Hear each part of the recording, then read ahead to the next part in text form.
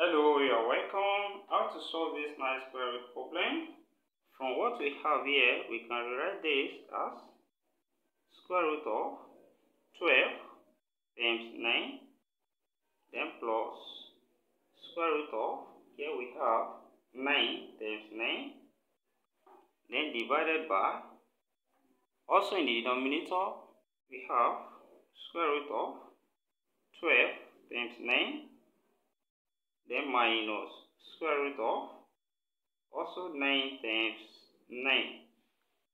Then from here we can separate this when we follow this law where we have root a times b. Here we can separate this as root a times root b.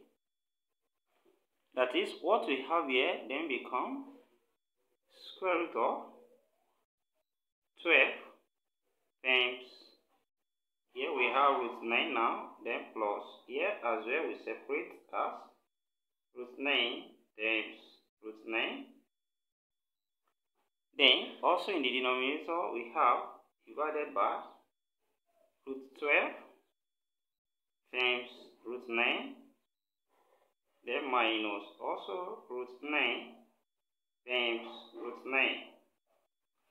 And from what we have here, root 9 here is common, and when we factor it out, we have root 9 into bracket. Here we have root 12 left, then plus, here we have root 9 left, then close bracket, divided by, also here we have root 9 common, so we have root 9 into bracket root 12, also minus root 9. Then here, root 9 we cancel each other here. Then we are left with root 12 plus here root 9. Then over here we have root 12 minus root 9. And here we can write this root 12 can be written as root 4 times 3, then plus here we have root 9 same thing as 3, then divided by, here as well we have root 4 times 3, then minus here 3. Also following this law of sort here, we can separate from what we have here.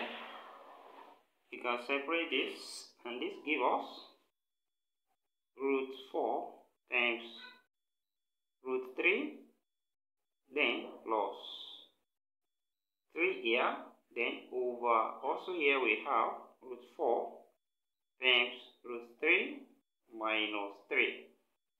Then from here, this becomes 2 root 3, then plus 3 divided by, also we have 2 root 3 minus 3. Then from here we can rationalize this sort here and multiply with the conjugate of the denominator. Here we multiply the numerator by 2 root 3 plus 3, and also same thing here, we multiply by also 2 root 3 plus 3 here. Then from what we have up here, we have this can be written as 2 root 3 plus 3 all square. Because here when we have a times a, this same thing as a square. Then divided by what we have in the denominator here follows from when we have a minus b, then into bracket a plus b, and which becomes a square minus b square from perfect square. Then here a standing as 2 root 3, so we have 2 root 3 all squared, then minus 3 squared. And here the expansion up here follows from a plus b all square, which gives us a square plus b square plus 2ab. Now when we apply this here to what we have, here we have a square, that's 2 root 3 all square, then plus 3 square, then plus 2 times 2 root 3 times 3. Then divided by what we have in the denominator here, the square will affect 2, that will be 4. Then also the square affects root 3. That means square cancel square roots. We have 3 left.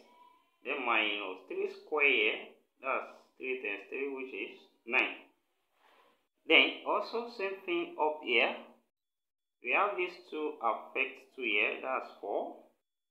Then times also affect root 3. That's square cancel square root, that's 3. Then plus 3 square here, that's 9. Then plus we have 2 times 3. 2 times 2 times 3, that's giving us 12. Root 3 there. Then divided by, here we already have this as 12 minus 9.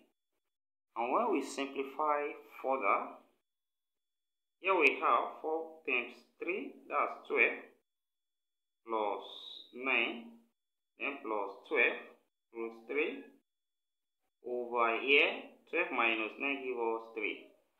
And here, this gives us, when we sum this, we have 21 plus 12, root 3, then over 3.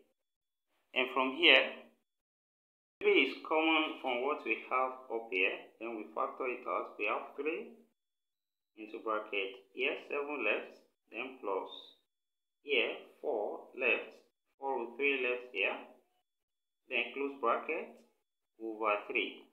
And from here, 3 cancel out, and this gives us 7 plus 4 root 3. So here we have the solution to this given problem. So here what we have here is same thing as 7 plus 4 root 3. Thank you for watching. Don't forget these steps. Subscribe to my channel and turn the notification bell on. Share this video, give a thumbs up, and also put your comment in the comment section. See you next class and bye for now.